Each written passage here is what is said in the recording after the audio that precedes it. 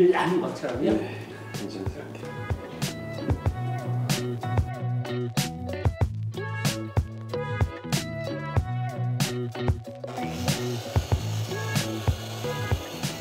엑시멈크루 구독자 여러분, 안녕하십니까. 엑시멈 인사드리겠습니다. 네, 좀 어설펐죠. 지금 이런 차량이 익숙치가 않아서. 저는 경기도 성남시 분당에 위치한 소낙스 본사 지금 지하예요. 여기가 엄청 거대한데 인트로 영상에서 보셨죠. 제가 지금 여기 서 있는 이유는 오늘 마스터 트레이너님께서 안형주님이라고 하면 될까요? 네. 마스터 트레이너 안형주님께서 오늘 저에게, 엑시멈에게, 그리고 구독자 여러분에게 실런트 무슨 설명해 주시죠. 그냥 네. 인사 한번 해주시고. 네, 반갑습니다. 저는 소낙스 마스터 트레이너 안형주라고 합니다. 제가 오늘 엑시멈크루님이 먼 길 해주셨는데요. 저희 회사에서 케미칼이 되게 다양하지만 거기서 고민이 많으셨던 실런트류에 대해서 명확하게 어떠한 종류가 있고 여러분들이 이제 취향껏 쉽고 빠르게 결정할 수 있게끔 좀 가이드를 좀 해드리려고 이 자리에 섰습니다. 아주 유익한 시간이 되실 것 같아요. 저도 살짝 궁금했던 부분이 있고 여러분들도 궁금하신 분들이 있다면 그 부분들 댓글로 또 질문해 주시면 제가 알아내서 댓글을 달아드리는 걸로 하고, 이 영상에서 모든 정보가 좀 취합이 잘 돼서 오늘 촬영 잘 끝나고 여러분들에게 유익한 정보가 되길 저는 바랍니다. 코팅을 하기 전에 탈지를 하는 게 무조건적인 그런 프로세스인가요? 무조건적이라기보다도 네. 정확한 그 기간과 네. 성능을 좀 보시고 싶으시면 탈지를 하는 거를 권유를 드리고요. 그렇지 않고서 그 위에 뭐 소위 말하는 레이어링이라고 하죠. 네네. 그런 걸 하셔도 네. 전혀 무관하십니다. 그 이유는 목적성이 어느 것에 두느냐에서 좀 따라서 다르기는 하는데요. 보통 왁스나 스프레이형 타입의 이제 이런 폴리미어 같은 실런트류들은 지속성, 내구성이 그렇게 오래 가는 편은 아닙니다. 근데 오래 가고 안 가고의 기준은 여러분들마다 조금씩은 다르겠지만 보통은 3개월 미만을 지속성이 짧다라고 봅니다. 그래서 탈취를 한다 안 한다 이거는 하면은 이점이 더 강한 거고요. 안 해도 그 3개월 이내에 어차피 얘네들이 없어지는 그런 단기간 내 코팅제들이기 때문에 여러분들이 판단하시면서 선택하시면 될 것 같습니다. 그렇군요. 그러면 바로 한번 가보도록 하겠습니다. 네. 뭐부터 하면 될까요? 자, 일단 뭐 탈취를 좀 먼저 한번 해볼게요. 예, 알겠습니다. 네, 페인트 프리피어라는 저희 탈취제 제품이고요. 도장면을, 표면을 정리하기 위한 탈취제 역할을 하는 페인트 프리피어입니다. 앞서 소낙스 저 프로필라인 행사 때 봤던 그 제품이죠? 네, 맞습니다. 이렇게 보시면은 발수력의 이제 컨택트 앵글이라든지 다 깨졌습니다. 탈취를 통해서 기존에 있었던 왁스류나 아니면은 원래 있었던 이제 코팅제들이 나갔는데 여기에서 이제 어느 코팅제까지 나가요? 라고 되게 많은 질문들이 있지만 소위 말하는 유리막 코팅제라고 얘기하는 본딩력이 강한 코팅제들은 안 나갑니다. 근데 이제 왁스나 그런 스프레이형 류의 코팅제들은 쉽게 가볍게 나갈 수 있죠. 표면이 좀 뻑뻑한 느낌이 있을 겁니다. 생도장이다, 생도장. 스프레이형 타입이고 그 다음에 정말 왁스, 여기 보시면은 또 카나우바가 함유가 되어 있는 카나우바 왁스. 왁스에도 되게 종류가 다양하죠. 뭐 그냥 어떠한 뭐 실리콘 계열로 만든 일본 합성 왁스도 있을 거고 카나우바 계열의 왁스도 있을 거고 여러 가지 종류가 있습니다. 근데 대표적으로 카나우바 왁스이면서 스프레이형 타입인 고속 코팅 왁스입니다. 좀 노란색이에요, 저희는. 다른 회사들 거에 비해서는 완전 노랗다. 네, 노란색이죠. 그래서 일부러 흰색 타올을 제가 선택을 좀 했는데 이렇게 좀 노랗게 나옵니다. 아무래도 타올은 색깔이 이렇게 바뀔 수 있습니다. 이거 뭐 위험의 걱정은 없나요? 타올에 대한 위험이요? 그것도 있고 아니면 뭐 도장면에 대한 좀 옮겨가는 그런 그렇게 그거는 크지 않습니다. 네. 그렇습니까? 자, 뿌리고 닦는 이런 왁스, 소위 말하는 물왁스, 요런 종류를 퀵 디테일러라고도 얘기도 하죠. 고체 왁스나 액체 왁스에 비해서. 그게 기준점이 되는 거고 단여물이 좀 남은 것처럼 보이죠. 이게 왁스의 특징입니다. 아무래도 이 왁스가 조금 미끌미끌거리고 이렇게 잔여물이 좀 남아요. 그래서 이거 왁스들은 너무 어려워, 잔상이 너무 심해 라고 표현을 많이 하시는데 뒤집으세요. 아니면 타올을 2개를 쓰셔도 그건 매우 좋습니다. 자, 그 다음에 이제 두 번째로 많이 사용했던 실런트류 중에 하나는 스프레이형 타입이 아니라 이런 액체 왁스, 폴리시, 즉 연마제가 함유가 되어 있으면서 왁스를 같이 함께하는 뭐 올인원 타입이라고 보실 수 있는 거죠. 그래서 대부분 이 액체형의 이제 에멀전 타입의 왁스를 사용하신 분들은 경험이 좀 있으실 겁니다. 네. 하다 보면은 일단 스프레잉보다는 한 번에 공정을 더 하게 되죠. 네. 힘들다라고 생각하시는 분들이 계시고요. 광택을 하실 수 있으면 그걸 하고 다른 왁스나 좋은 거를 올리시는 게 제일 베스트지만 그렇지 못한 환경들, 그럴 때 사용을 하기 위해서 폴리시, 광택제가 함유가 되어 있는 왁스들이 나타나는 겁니다. 내가 광택감이 좀 떨어졌구나. 차량을 좀 했는데 광택기는 돌리는 건 어려운 환경이고 이거는 좀 컨디션 좀 회복하고 싶어 할 때 선택을 할 수 있습니다. 이렇게 좀 잔상이 남는데 네. 되게 되게 어려워하지 마세요. 뒤집으세요. 혹은 새로운 타올을 갖다 대세요. 근데 옆에 왁스랑 완전히 달라요. 지금 상태가 광 나는 게 좀 달라요, 느낌이. 좀 아무래도 깨끗해졌어요. 다른 회사에서는 혹은 아니면 다른 브랜드에서는 이런 거를 페인트 클렌저라고 얘기하죠. 페인트 클렌저도 종류가 되게 다양해요. 왁스가 함유가 되지 않는 페인트 클렌저가 있고, 지금 저희가 보여드리는 것처럼 왁스가 함유가 되어 있는 페인트 클렌저가 있고, 얘네들도 페인트 클렌저 안에서 종류가 좀 있습니다. 정말 스크래치도 없고 컨디션도 정말 좋고 굳이 뭐 광택기를 돌릴 필요가 없어. 그랬을 때 저런 스프레이형 타입의 왁스보다 조금 더 좋은, 조금 더 뭐 광택도나 내구성이나 뭐 발수력이 조금 더 좋은 그런 거를 선택하는 왁스 중에 하나가 이런 카나바 왁스겠죠. 잘 표면에 골고루 퍼뜨려 주면 되는데 여기서 사실 네. 저희는 좀 질문을 좀 많이 받았어요. 고체 왁스를 지금 보는 것처럼 격자 무늬로 펴 바르는 게 좋습니까? 아니면은 자, 이렇게 보시는 것처럼 이렇게 원형으로 그려서 닦는 거를 좋습니까? 라고 많이들 물어보십니다. 근데 여기에 있어서는요, 얘는 폴리싱을 할 게 아니기 때문에 이 원형 그리는 거는 여러분들의 좀 팔만 좀 힘들 수 있어요. 그래서 골고루 표면에 잘 바를 수 있게끔 하시면 됩니다. 뭐 이게 좋다 저게 좋다 없어요. 골고루 잘 바르시면 됩니다. 마음 아플 뻔했습니다. 왜냐면 제가 원형으로 하거든요. 그렇죠. 그러니까 원형이 잘못됐다라는 거는 아니고, 네, 아니죠? 네, 광택기 형상을 좀 상상을 하면서 네. 하면은 좀 이점은 있어요. 근데 이제 카나바 왁스 같은 경우는 이렇게 하나 저렇게 하나 내 취향껏 하시면 된다라는 점을 말씀드립니다. 자, 닦다 보면은 아무래도 잔상이 좀 남아요. 고체 왁스다 보니까 네. 이렇게 정식으로 한번 닦아볼게요. 자, 닦다 보면은 아무래도 좀 남죠. 네. 그래서 이게 어렵다라고 하시는데 얘 또한 마찬가지로 뒤집거나 투타올을 대세요. 타올을 2개를 대시면은 깨끗한 표면으로 쉽게 고체 왁스를 즐기실 수 있습니다. 근데 이게 광이 확실히 다릅니다, 지금. 제품마다 조금씩은 다를 수 있죠.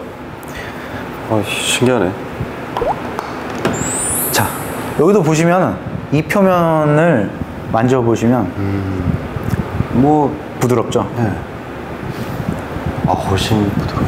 네, 지금까지 이제 왁스에 대해서 설명을 좀 드렸고, 그 다음에 왁스 이후에 소위 말하는 뭐 합성 왁스, 하이브리드 왁스, 폴리미어 왁스, 뭐 여러 가지 단어들이 있었는데 그 이후에 나타난 게 이제 저희는 샤인 디테일러죠. 네. 지금까지도 많이 사랑을 많이 해주고 계시고, 네. 저도 즐겨서 바르는 실런트 중에 하나입니다. 그 이유는 쉽고 빠르게 바로 코팅을 할 수 있는 것 같아요. 2번 이렇게 닦으시는 거를 권장을 드리고요. 도장면 뿐만이 아니라 뭐 도색되지 않는 플라스틱, 그 다음에 혹은 뭐 유리, 고무 이런 데들도 다 코팅이 이루어집니다. 근데 표면을 만지면 뻑뻑해. 역시 특유의. 뻑뻑하죠. 뭔가를 보여드리겠습니다. 샤인 디테일러 같은 경우는 발수가 보시는 것처럼 컨택트 앵글 발수 시팅력이 매우 좋습니다. 취향이 딱 결정이 나는 거죠. 광택도가 중요한 건지 슬릭감이 중요한 건지 정말 퍼포먼스와 내구성을 좀 중요시할 거야 라고 했을 때 샤인 디테일러를 선택을 많이 하겠죠. 평상시에 쓰는 그런 라인업들인 거죠? 네, 맞습니다. 그래서 이제 여기에 따라서 내가 좀 촉감 부드러운 거를 원할 거야 라고 했을 때는 왁스를 선택해. 그게 아니라 나는 비 오는 날 좀 이 촉촉한 느낌을 좀 받을 거야, 발수가 쨍쨍한 게 있었으면 좋겠어 했을 때 샤인 디테일러를 선택해 많이 하셨겠죠. 근데 이제는 이 두 가지를 같이 즐길 수 있는 실런트도 있습니다. 지금 보고 계시는 이 제품인가요? 세라믹 울트라 슬릭 디테일러라는 제품이고요. 요거는 이름이 참 기네요. 저도 부르기 좀 힘드네요. 자, 얘 또한 뿌리고 그냥 닦기만 하면 돼요. 지금 보시는 것처럼 잔상이라고 얘기하는 이제 코팅 잔여물들 있죠. 이런 것들이 거의 없을 정도로 바로 닦였죠. 자, 그리고 나서 만져보시면은 오, 부드러운 게 왁스처럼 부드러우면서 희한하다 느낌. 왁스처럼 부드럽죠? 왁스처럼 부드러우면서도 진짜 무슨 막 있는 것 같아요 느낌. 뭐지? 그리고 발수력 또한 컨택트 앵글도 정말 좋죠. 그래서 이 왁스와 샤인 디테일러를 같이 한 번에 느끼실 수 있는 게 이 울트라 슬릭 디테일러입니다. 한 번만 더 뿌려주시면 안 될까요? 야, 비딩 정말 좋다. 여기까지가 이제 울트라 슬릭 디테일러였고, 그 다음에 마지막으로 소개해드릴 세라믹 스프레이 코팅이라는 스프레이형 타입의 하이브리드 코팅제입니다. 뿌리고 닦으시면 돼요. 근데 특이점이 좀 발생이 되죠. 좀 잔상이 좀 남지 않나요? 잔여물이 좀 많이 남는 것 같아요. 잔상이 좀 남으면서도 지금 보시는 것처럼 타월이 조금 살짝씩 밀리죠. 밀릴 정도로 샤인 디테일러 느낌 정도로 부드러운 느낌이 아니라 좀 뻑뻑하지도 않으면서도 부드럽지도 않다? 딱 중간 정도의 느낌일 거예요. 만약에 1에서 10단계로 나눈다면 한 5 정도? 뭐 그렇게 볼 수 있겠네요. 네, 5 정도? 그 정도를 느끼실 수 있습니다. 자, 그리고 얘 또한 지금 단편만 보여드려서 그렇지 한 판을 다 닦다 보면은 잔여물들이 정말 많이 남는다라고 느낄 거고 시공성이 안 좋다라고 판단하시는 분들도 간혹 계세요. 그럴 때는 똑같이 뒤집어서 마무리 지으시면 됩니다. 근데 마무리 지을 때는 어떤가요? 이제 타월이 밀리지 않고 이 부드러운 게 이 영상에서도 지금 아마 느끼실 거예요. 처음에는 뻑뻑한 게 사실이에요. 뻑뻑해 보이죠? 네. 근데 코팅 잔여물이 없는 깨끗한 타월 면 쪽으로 닦으시면은 부드럽게 닦입니다. 네, 요런 툴을 좀 이용하셔서 이 잔여물들이 남아서 좀 작업성이 안 좋네 이렇게 생각하지 마시고 타월 2개나 이렇게 좀 방법을 좀 바꿔서 하시면은 쉽게 하실 수 있습니다. 자, 이거는 이제 한번 여기도 보실래요? 네. 슬립감은 없진 않아요. 맞아요. 한 중간 정도 되는 것 같아요. 샤인 디테일러보다는 슬립감 있죠. 예. 근데 울트라 슬릭 디테일러나 왁스처럼 슬립감이 매끄럽다 그런 거는 아니지만 얘가 기본적인 거? 네, 완벽하게 뭐 부드럽진 않지만 좀 매끄럽다. 네. 요 정도 느낌을 보실 수 있으실 겁니다. 코팅이 됐다. 약간 이런 느낌. 네. 근데 제가 왜 마지막에 설명을 좀 해드렸냐면은 좋은 컨디션의 스프레이형 코팅은 물방울을 끌어내립니다. 올인원 타입의 이제 페인트 클렌저가 있다라고 말씀드렸어요. 네. 예, 이제 아직 저희가 출시는 안 됐고 여기 준비하는 건데 요런 타입도 어떠한 방법으로 쓸 수 있다라는 것만 간략하게만 좀 설명을 좀 드린 다음에 넘어가 보도록 할게요. 뿌리고 바르고 닦으시면 돼요, 그냥. 그러면 페인트들이 정리정돈이 되면서 실런트도 같이 함유가 되는 거죠.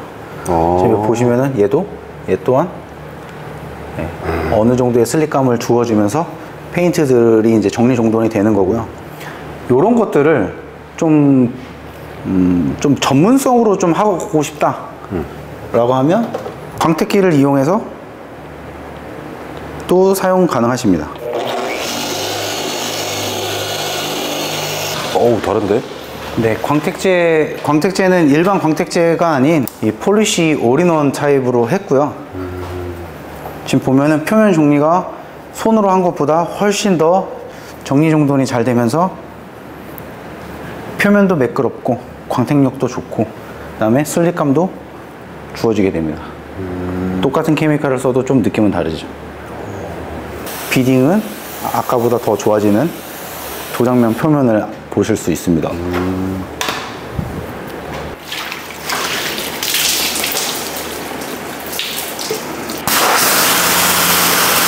자, 여기 보이시나요? 이게 친수 형태로 조금 떨어지는 느낌. 발수 형태가 아니라 아까는 초점이 발수로 보여졌잖아요. 네. 근데 이제 고압권을 썼을 때 이제 친수 형태로 떨어진 거의 왁스 실런트들의 특징입니다. 여기 요거 이렇게 좀 친수 형태로 떨어지죠. 네. 시팅이. 네. 근데 샤인 디테일러는 보이시나요? 네. 물방울이 이제 춤을 추듯이 날아가죠. 네. 다시 한번 보여드릴게요. 왁스,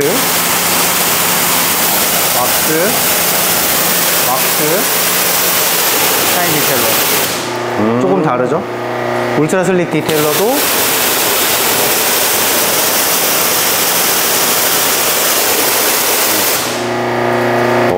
좀 나오면서 좀 다른 부분을 보실 수 있고요. 세라믹 스프레이 코팅.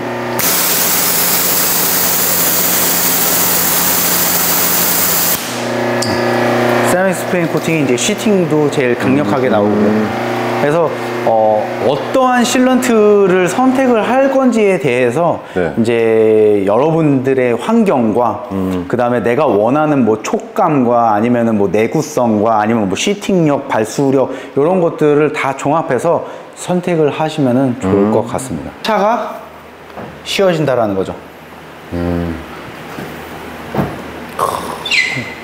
실런트가 잘 되어 있는 차량은 이렇게 힘을 들이지 않고도 드라이빙 할 때도 손쉽게 하실 수 있습니다. 차이가 확 납니다 지금. 아무래도 여기 지금 마스킹 테이프 뒤에 있었던 자리들은 실런트들이 없었잖아요. 네. 좀 잔상이 좀 많이 남죠. 실런트가 되어 있는 데들은 잔상이 많이 안 남고요. 근데 왁스들은 좀 남을 수 있어요. 네, 카나우버나 이런 것들은 남네요 또. 좀 살짝씩은 남을 수 있어요. 근데 하지만 실런트들은 전체적으로 보자면 세차가 쉬워집니다. 코팅을 해놓으면 확실히 이제 도움이 되는 건 사실이고. 그쵸. 네. 그 누구나 알 수 있죠. 알 수 있는데 이제 어떤 걸 선택하느냐는 취향 차이겠지만. 맞습니다. 네. 요걸 이제 보시고 나면 좀 도움이 되지 않을까 싶어요. 제가 볼 때. 엑시멈크루님은 어떤 실런트들가 제일 인상이 깊나요? 저는 이 세라믹 슬릭이요. 울트라 슬릭 디테일. 네, 울트라 슬릭이죠. 네. 울트라 슬릭. 네, 이거요. 울트라 슬릭. 아무래도 이제 작업성도 제일 간편하고, 네. 뭐 부드러움도 있고 발수력도 있다 보니까 좀 많이 선호하시지 않을까 생각을 합니다. 부샤디는 안 바른 것 같아요, 그냥. 부샤디는 저희도 항상 어떤 표현을 쓰냐면 안 바른 면보다 더 뻑뻑합니다. 실제로도 그렇고요. 네, 이렇게 해서 소낙스 IDA 인증 마스터 트레이너 안형주님과 배워봤는데 코팅제의 종류가 많은 건 알았지만 그 차이, 그리고 오늘 좀 센세이션하고 쇼킹 받았던 게 페인트 클렌저의 그 개념, 그걸 좀 새로 잡았던 날이 아닌가 싶어요, 저 개인적으로는. 그리고 구독자분들에게도 그 차이점을 좀 보여드릴 수 있어서 최대한 노력을 했는데 라이브로 진행되다 보니까 조금 어수선했던 점 양해 부탁드리고, 오늘 어떠셨나요? 안형주 마스터 트레이너님.